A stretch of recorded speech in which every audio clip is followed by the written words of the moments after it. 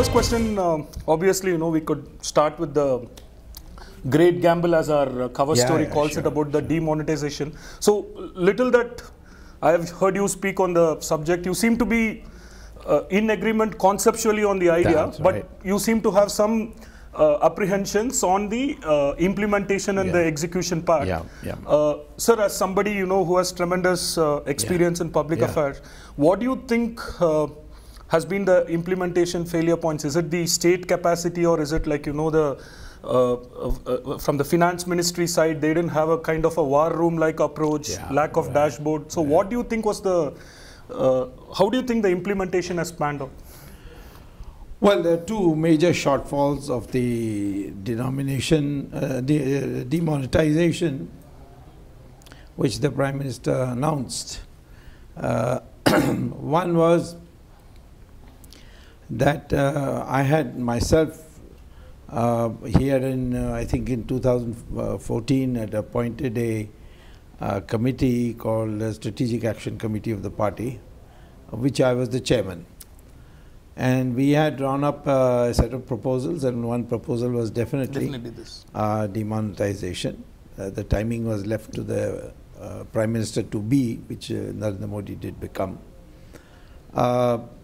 But I had said two things. One, that there should be a palliative with it. So if you're going to demonetize, at that stage I really thought of only a 1,000 rupee note. Okay. And perhaps later on 500 after you had digested the effects of the 1,000 rupee thing. But it should be accompanied by a complete and total abolition of income tax. Absolutely, absolutely. Because I thought that, first of all, the black money in a stock form is abroad. And in India, black money is a flow. And the flow is, supposing I evade income tax and I keep black money, and then I take a taxi ride and I give the taxi driver his fare, it becomes white. Absolutely. So the black money is, there's no fixed amount in that sense. It expands and contracts depending on the transactions that are taking place. So the incentive to evade taxes is the fundamental reason for the augmentation of black money flow in our country. Absolutely. And therefore I thought that the income tax should be abolished, number one. Number two, I thought that there should have been a well thought of plan of how to make up for the cash loss or cash crunch. And there should have been, over the last 2.5 years, a huge surplus of 100 rupee notes, maybe 200 rupee notes, and had it ready. Now these are parts of the what I call as the contingency plans. You don't know when it's going to come. I think Finance Ministry was under an illusion, or were up in the clouds thinking that this will never happen. Absolutely. And I think probably Mr. Jaitley also thought that the Prime Minister will never act alone. So the Finance Ministry was taking it very casually. And I also think that some of the things they did was without thinking. For example, this 2,000 rupee note, why was it necessary to change its size? Had you not changed the size, the ATM factor would have been there. Okay. So, and then we should have decentralized the cash receipts and delivery. For example, we have public sector organizations, large public sector, and they have the bulk of the workers. And we should have told them the day before or the night before that you have to distribute it, and we have already made arrangements for trucks to reach you. And you distribute the cash or accept the cash. So instead of everybody rushing to the bank, and then the bank either being overworked or then finding loopholes by which they can do it. The third thing I had said after the announcement is now you say anybody who has 500 rupee note, 1000 rupee notes, whether you're accounted, unaccounted, let him put it in his own account, no questions asked. And then 25% government will take it away. 25% you can withdraw as cash, so that cash augmentation takes place. Of the new notes. And 50% in fixed deposit for 5 years at 2% interest. Which is, I think the government has kind of slight variation. Now you see, yeah, the variation is the deadly part. It's a self-destructing part. The finance ministry changed it. It was actually, I didn't directly give it. Somebody on behalf of the Prime Minister, who was a very eminent person, he told me that he's looking for suggestions, give it to me. So I gave it to him, he passed it on, I think. And why I say that the finance ministry amendment was deadly, I mean self-destructive, is he changed, the finance ministry changed the tax to 50%. Now at 30% you are getting the informal market converting. Okay. So why should he pay 50% when he can get it at 30%? 30%, absolutely. That you could not stop. That was going on. Indians are too smart. They can't be caught on everything. Absolutely. And then you see, somebody said to me that, well, it's legitimate if you give to the government. I said, who can tell? Your name is now in black and white. How do you know next year they won't use it against you? Right. Particularly if they don't like you. So, therefore, people will not prefer the risk of giving it to the dalal and getting paying a less amount, and so that also has been another loophole. And the most important part, I said, there will be collateral damages. Okay.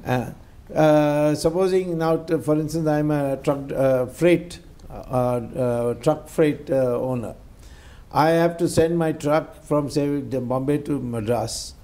I have to give in cash to the driver for about 40,000, 45,000 rupees, because he has to pay the toll tax on the way. Maybe the bribe, which will not go away just because you have demonetized. And then he has to go to the dhaba and eat his lunch, dinner and breakfast. Then he has to buy petrol and diesel. Absolutely. So he doesn't have 45. He doesn't have the 45,000 cash anymore. Though I might have to just interject, Swamiji, is that great 3 loopholes that you pointed out, but somehow the trucking industry seemed to have managed through it, like they've shown some resilience, because I mean, I was also honestly expecting that there will be a supply chain disruption, but there have been some loopholes, but the supply chain still now has not collapsed the way that it was feared initially. So well, it didn't collapse, but it has slowed down. You see, everything has gone down. The rate of growth has gone down. The employment rate has gone down. Everything is gone. The stock market has gone down. Right. So indicate early warning. All these could have been avoided. Swami and Dr. Swami, the other important point that you brought about is that everybody knows that you are the probably the first politician, for the first mainstream academic economist who kind of advocated the idea of abolishing the income tax. Like I've seen you advocate it as late as long time back, and looks like that particular idea, at least in the Indian context, is gaining traction. For example, the magazine that I ran, we wrote 2 pieces. I saw that. One is like a civilizational case against income tax, and another is a moral case against civilization income tax. Because in India, if you really look at, indirect taxes have been much more largely successful, because income tax somehow, I mean, people try to evade it. So from your early, thought process, what drove you to suggest that, this IT is a very regressive tax or it needs to be abolished? What was your thinking process? General public complaint, they're being harassed, you see. I myself, when I came back from America, I was not a known political figure. We were getting our taxes cut at the source of my salary, you see, of IIT. I was a professor at IIT. But the income tax guy would send a notice saying, please appear before me in the Aikar Bhavan. and will ask me all kinds of irrelevant questions. Ultimately say, I am going on a vacation with my family to Kashmir. Please fund it. Otherwise, I'll make a claim for you. I think things have not changed much, looks like. Yeah, I'm now talking about 70, 71. So anyway, I thought socialism was bunk. And I said so at that time. Absolutely. And it turned out to be true. So our growth rates have grown by leaps and bounds. We were growing at 3.5% per year. Now we are 9%. Is nothing for us.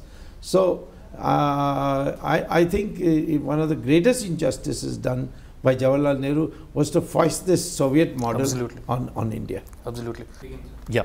Prime Minister often emphasizes on the demographic dividend. You know, you have so many millions of youth entering the workforce every time. But if you look at the structural challenges across the world, I mean, not necessarily of India, you know, like artificial intelligence and, you know, the automation, the labor intensity of employment has completely shrunk, you know, like for example, Facebook or even WhatsApp was basically some 30 employees created it, and you know the valuation. So, you know, the entire labor intensity of employment has gone, and with India going to, you know, churn out youth by millions actually, and where do you see the job opportunities really coming up? Because, you know, in the consequence of dissatisfied youth is, you know, I mean, you have lived through the turbulent times where they get into political agitations or, you know, the left-wing terror movements. So what is your take? Where do you see India's economic engine firing? Which is going to be the key? Well, first of all, let me tell you, as early as 1969, 70, a famous population expert, Ghosh, his name was. He was in the Indian Economic Institute. He brought a book on population, and he had one chapter of mine where I said that people talk about population as a liability, but it is also an asset. So it depends on how you prepare your population. Now, when you talk about demographic dividend, what you are talking about is that young population are capable of, if properly empowered by education, to do innovation. Innovations change everything. Absolutely. After all, what was the Industrial Revolution all about? It was the locomotive, the Bessemer steel blast furnace. What was the American Revolution about? It is about mass production of automobiles, jet engines, automobiles, turnpikes. So these, and then in the recent years is the internet, which has changed the way you do business. You can sit in New York and run. That is the part of my question. That unlike your earlier. Now you say these have limited potential for employment. That is as the product itself. But the industries that feed into making this product, they are all, if you add them all up, it is much more. That's why we economists use input-output analysis, because there is something called direct employment and indirect employment. And I'm telling you, all modern innovations have a very high indirect generation of employment. But the population has to be skilled. Our problem is dividend. It's not a dividend yet. It's a potential dividend. But you have to somehow educate this population. And the kind of priority we should have given to education, we have not given. And therefore, we have to change mindset. Our Indian mindset is risk aversion. We have to educate them to take risk and then go into fields where they may fail, but they must not give up. They keep trying. These are mindset changes that have to be brought about before the demographic surplus of young population can become a dividend. Great response, Swamiji.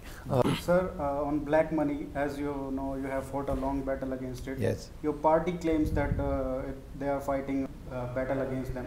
So, what do you think, how they are approaching it? Are they approaching it right way, or what are the specific steps that you would like them to take? Sure. So, first of all, the most important part of black money inside the country is just income tax. Knock it off. Even indirect tax. Of all the commodities, you rank them by the revenue they provide. first 21 will give you 90% of the income tax, indirect tax. So why are you putting it on the remaining thousands and thousands of commodities? It has its own costs. Just remove, yeah, and it has its costs. So as far as India is concerned, within India, you just simply abolish income tax, knock off all these this registration tax and all for real estate. What is the need for paying taxes and having a stamp paper, filling out? And of course, if the income, because of income tax, they understate the value of the property. All that needs to be removed. But the bigger problem of $1 trillion abroad is in 70 countries you have secret banking. Not all countries. The United States does not have secret banking. India does not have secret banking. But there are 70 countries in the world where there is secret banking. So in 2005, the United Nations had passed a resolution on corruption.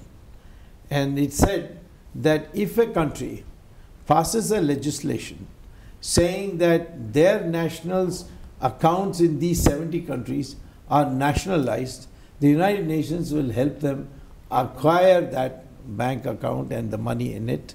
And those are, and you have to have a provision that if any of them can prove that the bank was legally open and the money there is legal, then it will be returned back to him. This was the suggestion. Now the Egyptians did it with Marcoses. They specifically said Marcos accounts are hereby nationalized. The United Philippines, Nations, you mean? Philippines? No. Philippines Egyptian, is the earlier one, Marcos. Yeah. But I'm talking about this guy. What is his name? The president of Egypt, Mubarak. Mubarak's and Gaddafi. They have got it back. There are other methods also. There is, of course, a very small method, a small value method, and that is with the Switzerland, for example, we have Mutual Assistance Pact. If you can say Sonia Gandhi has an account in Saracen Bank, which is head office is in Geneva, or that Rahul Gandhi has an account in Pictet Bank in Zurich, and they do. And I've given it in writing to the finance ministry. Then you can tell the Swiss through a letter rogatory, please help us get it. You will get it. But that's... So what's the problem here, sir? There the problem is the finance minister is not... they don't want to go that doesn't distance. want to pursue this matter. That's another story. Then I told this to the Prime Minister that this is one method.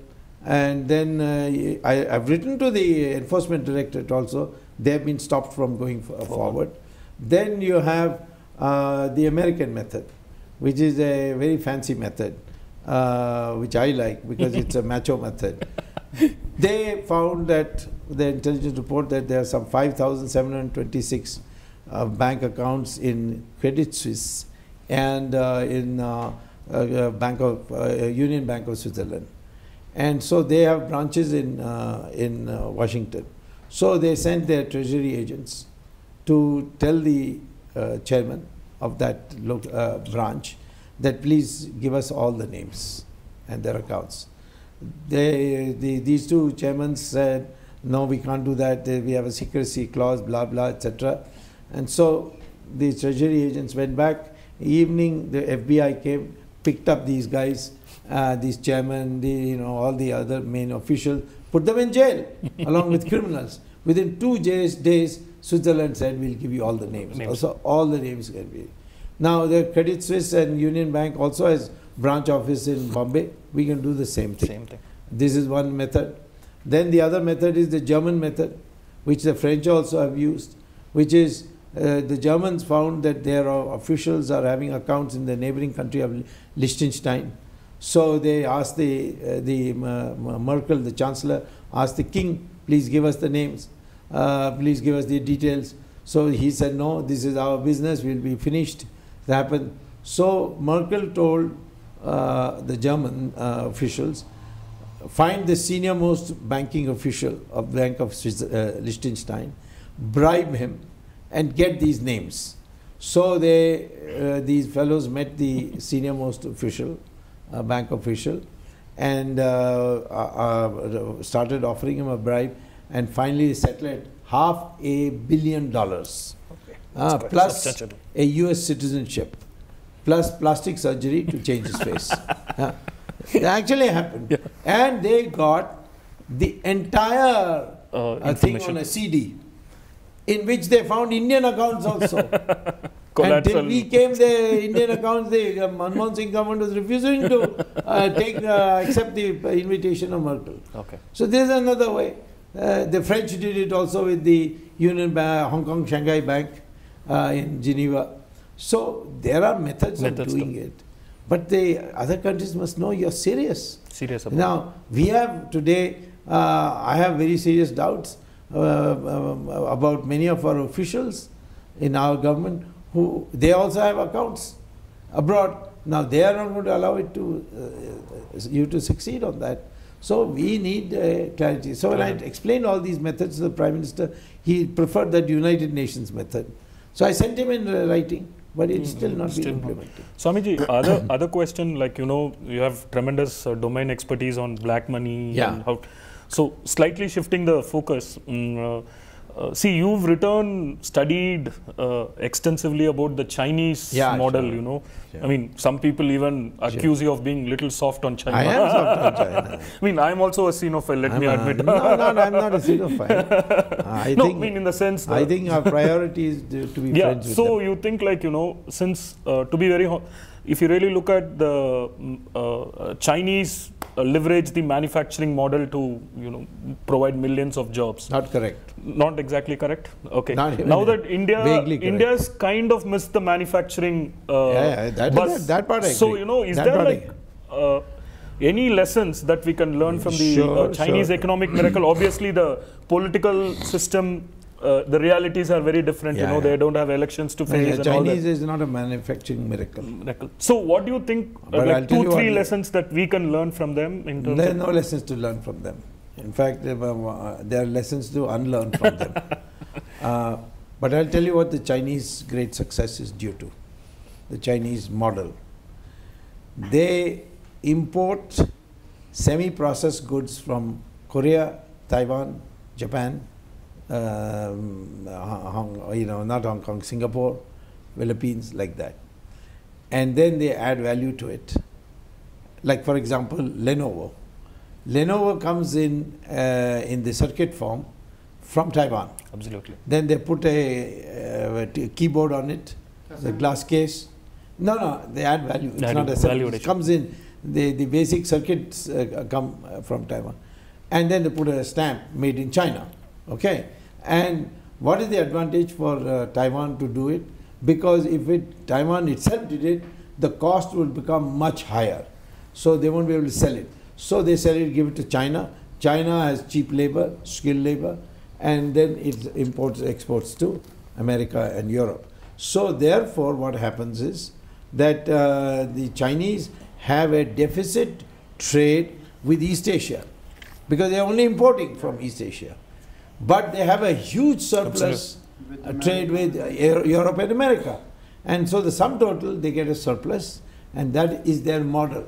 There is no indigenous manufacturing capability of China as of yet. But now the Chinese have realized that because the wages of their labor is going up, therefore they may not get an advantage. Some other countries might come in the picture.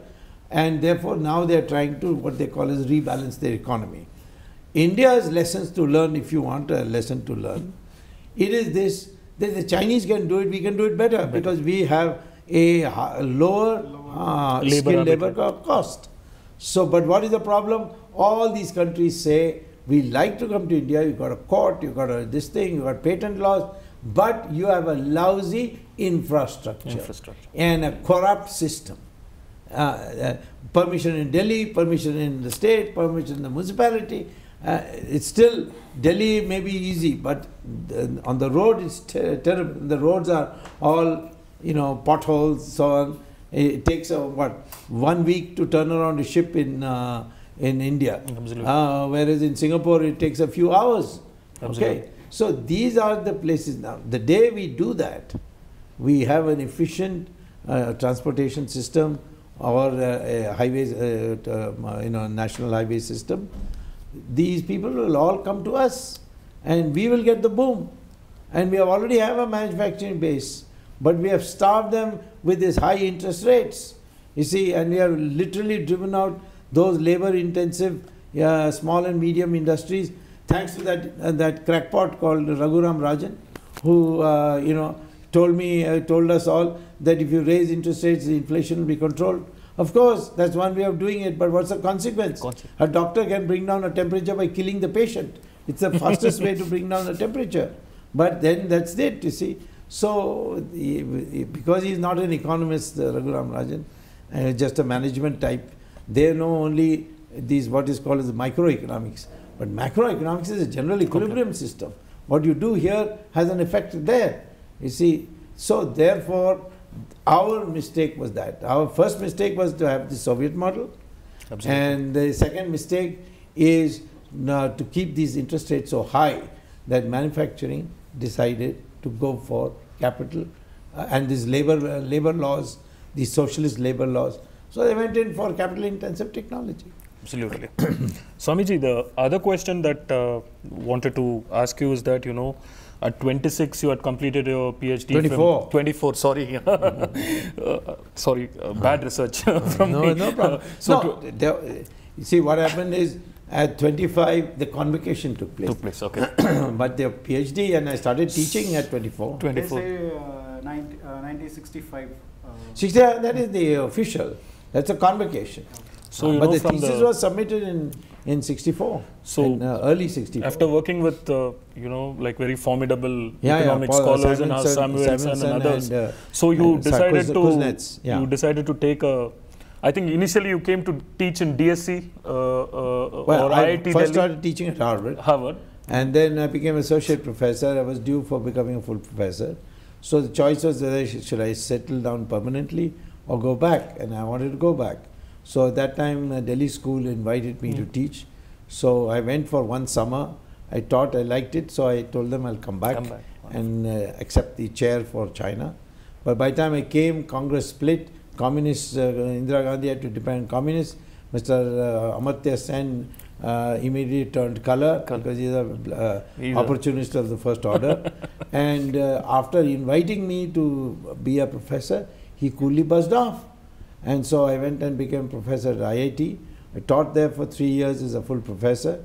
Suddenly Mrs. Gandhi picked up my book, which I had written on alternative economic planning, and read out and said, this dangerous man coming from America, polluting the minds. How is he a professor? Next day I was sacked. And I fought in court, and 22 years later I won. But I was a minister by then. So I went and joined for 1 year and then resigned the next day.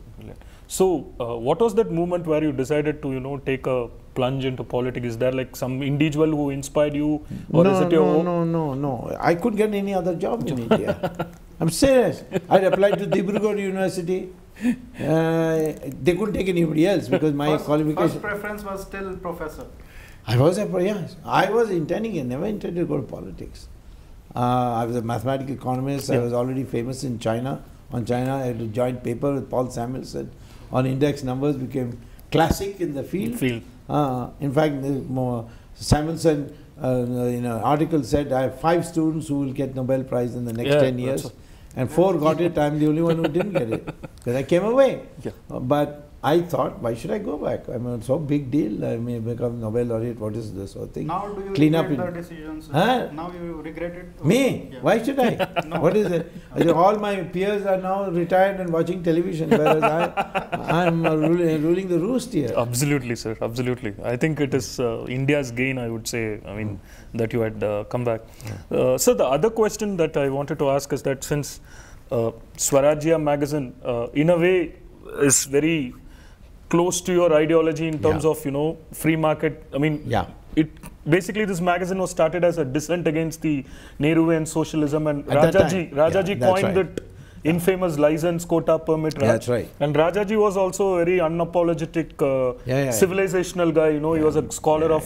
So, bit like you, blending free market economics with the cultural, civilizational that's right. ethos. So do you think that, from the economic side, your ideas are very clear.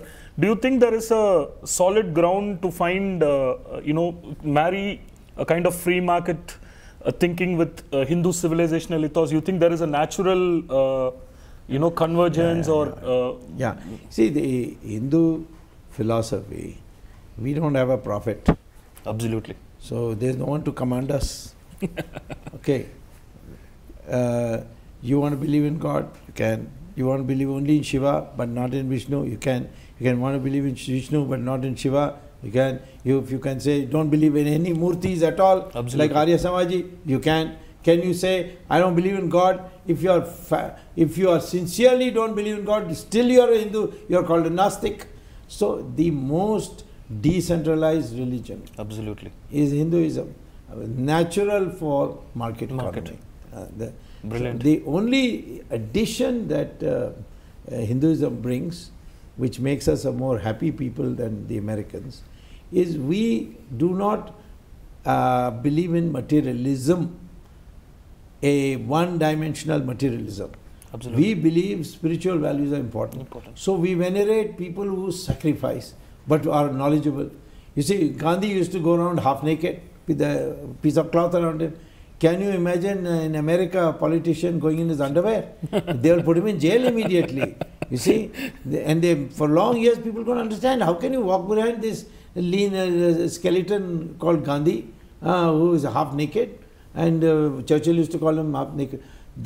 See our spiritual leaders, also simple, simply clothed. Look at Pope, how the way he looks like a jewelry store on the move, you see, or the Imam in Makkah. So this veneration of knowledge, what we call as Gyan and Tyag, you see, that is what separates us from the Western world of market economy. Beautiful. Market economy is driven by profit. But we do not consider, we don't hold it as taboo, but we think the higher thing in society, and which all need not do, but some must do, is pursue knowledge and give up the normal pleasures of life. And he would be higher than the king. In fact, the king will have to go and seek his advice. Absolutely. Policy decisions were made by knowledgeable people. Absolutely. And only the fighting, defending was done by the king.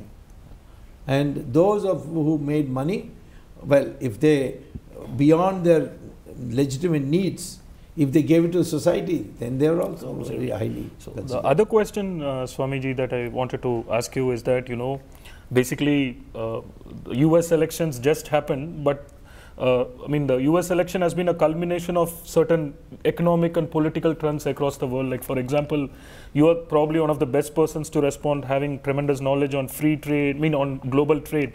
There is a feeling that protectionism across the world is returning with a big bang. Like, even, all the early noises by Trump, a lot of people dismissed probably as election rhetoric, but, his appointments, the subsequent, the way in which he's conducted himself also looks that protectionism might come back very strongly in the US, or some form of protectionism, more like, like basically the... Yeah, I understand. So how do you think, it's going to, even it's already India's feeling like, our exports are not as good as what it used to be, and, even China's kind of hit the, so as to speak, the wall.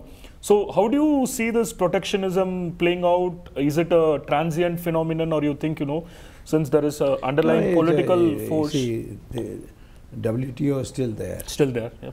And you can always fight unjustified tariffs in the WTO. And the fight is going on every day. We are putting cases against China, and China is putting cases on America. America is putting cases on India. On drugs, for example, the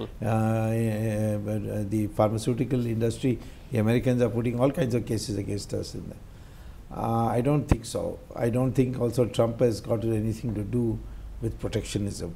Trump was the first person to recognize, I think, that this political correctness is hypocrisy.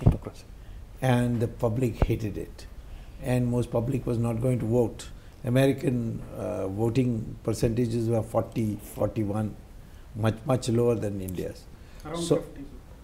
now this time. This time. But you see the last election. And therefore, or the earlier elections, you take the average, it's around 40, 42.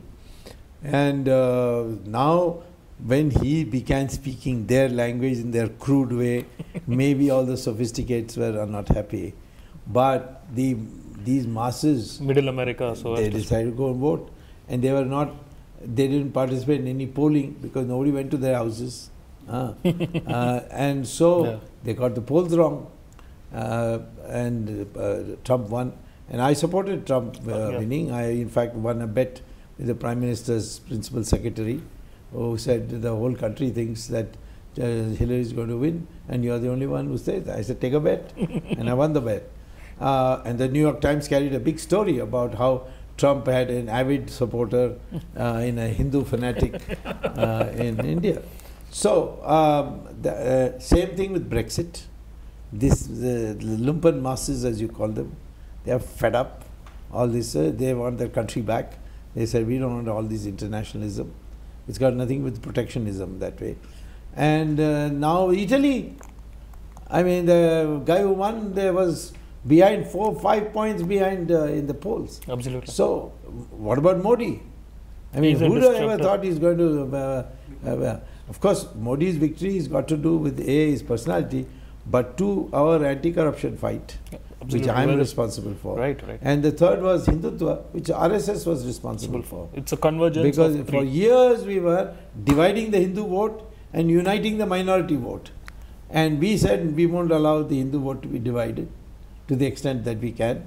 And our percentage votes went up from 21 to 31, we got majority. Right. So regarding the Hindu causes that you talk about, a lot of what was based on that Hindutva sentiment was there. Yeah. But after coming to power, as it happens, whenever the BJP government comes in, they abandon the Hindu causes. Right now we have Right to Education Act that is very sectarian to Hindu population. We have temples that are under government control. So why BJP doesn't act on these things that are very much secular actually, that are discriminatory against Hindu population? But we are doing it on triple talaq, we are doing it on Indian Uniform Civil Code. You want us to do everything together? The real Ram temple I am doing. So education is like most basic. And temples, by the way, I got the Savanagar temple released. Absolutely. And now I got a petition Supreme Court to scrap the Hindu. No, Hindu, the concern is, there is Swamy, Dr. Swamy, who is like the kind of one-man army fighting for the causes dear to Hindus, but ideally, there should be like at least some 100 clones of Dr. Swamy is the institutional perspective. No, I agree. But you see, I think the change around that has taken place in the last 2.5 years is something that had not happened in the last 70 years. Absolutely. Okay. And we still got 2.5 years. So you can raise this question. I agree, Mr. Vajpayee did not, and that's why he lost. I have told Narendra Modi also, don't think that development gives you victory. Development is a necessary condition for your victory. Absolutely. But it's not sufficient. Narasimha Rao produced the best economic development in 5 years. And my God, he was thrashed. His party strength came down to half. So did Rajiv Gandhi, who produced the best industrial development growth rate. Mr. Morarji Desai produced the best decline. And all three lost. So Chandrababu Naidu lost, Krishna lost. So nobody can win on development alone, provided you don't have negative development. Absolutely. I mean, then of course, so it's a necessary condition, not a sufficient condition. For sufficient, you have to bring some sentiment. Sentiment is maybe fight with Pakistan, that's a sentiment, or Hindutva. We Hindus have been, we are majority, we are 80%, but we are treated like we are 5%. That kind of sentiment is now important. So the best can be said is you are not anti-Hindu party currently. No, party may be anything, but it's too early to judge. Too early to judge. I mean, till yesterday, till 2 months ago, none of our people are talking about uniform civil code. None of them are talking about triple talaq. We are now talking about absolutely. So Doctor, slightly follow-up question on that. Triple talaq or uniform civil code does not directly impact the Hindu population. It is a good cause. It's a demand for Hindus. It is demand of Hindus, but it's like it's not directly Yeah, impacting but us. you want us to do what? Go straight to disenfranchising and enfranchising of Muslims or what? That is not the. All right. So I am saying that these are the Hindu agenda that we put in before the public. Ram Temple, Uniform Civil Code, Article 370. Article 370, by the way, mark my words, will before 2019 will go. All right, it will go. Ram Temple will be built next year. I'm telling you, I'll win the case in Supreme Court. Ban on cow slaughter, we have strengthened it. We have removed all subsidies to beef exports. So there are a lot of things we have done. But I don't know what may convince you. What I wanted to say is the Right to Education Act, as you must know. Yeah, I know. There is a clause in that only Hindu Run institutions are impacted on that. So, I know that. So But what will there are a lot of foolish things we have done without application of mind. But that doesn't mean we can't fix it. We have right now I'm fighting GST on the ground that this GSTN is anti-national, and I'll win. Similarly, on the Prevention of Corruption Act, we moved a bill to delete the clause by which I got the 2G spectrum scam validated. And so if that amendment which has been moved is passed in Parliament, then Augusta all will be let free. I'm telling you, because the most important clause in the Prevention of Corruption Act is Section 13(1) D Part 3, which says that if I'm a minister and I enable somebody else to make a profit which is not in the public interest, then even though I have got no money, I am still guilty under Prevention of Corruption. So that, Dr. Swamy, probably a couple of more questions, because I know you must be having a dinner. But we can't have enough of you. So, so the question that I wanted to ask brings to your favorite state, where I also come from, Tamil Nadu, where at least not favorite state, my mother.